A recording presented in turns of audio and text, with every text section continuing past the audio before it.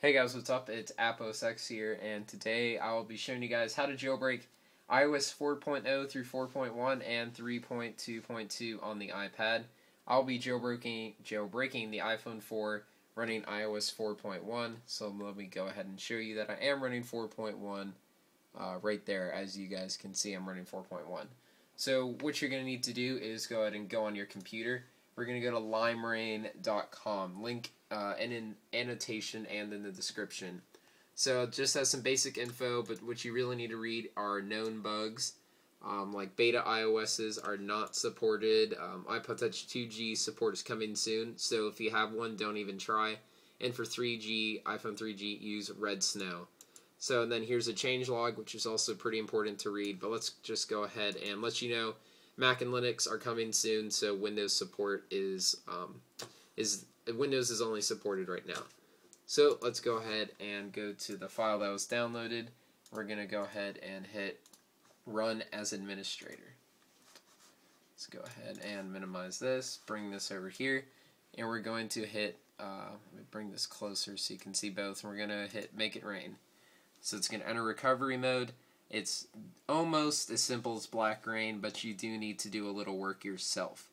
So it's going to enter recovery mode here, and then it's going to tell us to hold the home and the power buttons, basically telling us to put it in DFU mode. Let's go ahead and get rid of this. And so we're going to hold the home and power buttons for approximately 7 to 8 seconds, and then we're going to release the power button and hold the home button. So ready?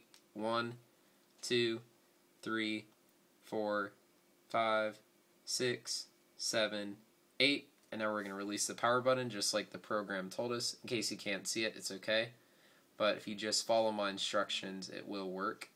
So it says in DFU mode, please wait, and we can go ahead and release the home button right after it says that. Let's go ahead and exit out of this.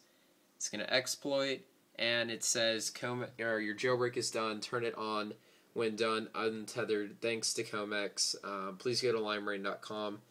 You can read that later. I'm not going to read the whole thing, and you will get this Limera1n with a spinny logo.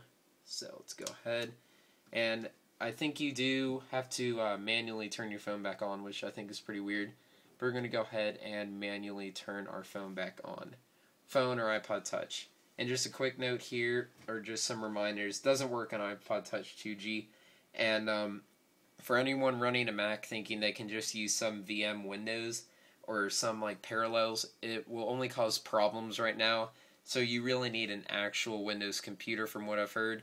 You're free to try it, and if your device ever gets in recovery mode, go ahead and download RecBoot. Basically, link in the description, it basically just kicks your device out of recovery mode without having to restore.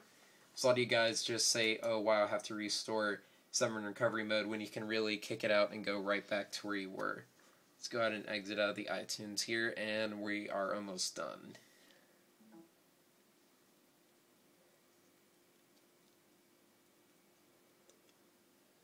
It's taking a little while here. So exit out of this, and we're going to go ahead and slide to unlock. There's still one more part to this jailbreak. And that is that we need to go ahead, and my phone was already jailbroken before this, but I just wanted to show you the steps as I wanted to try it out. Basically, all you need to do is open up Limera1n, tap Cydia, and hit install. And just another quick note, after it installs, it will crash. After it's like 99%, it will crash. That's fine. Reboot your device.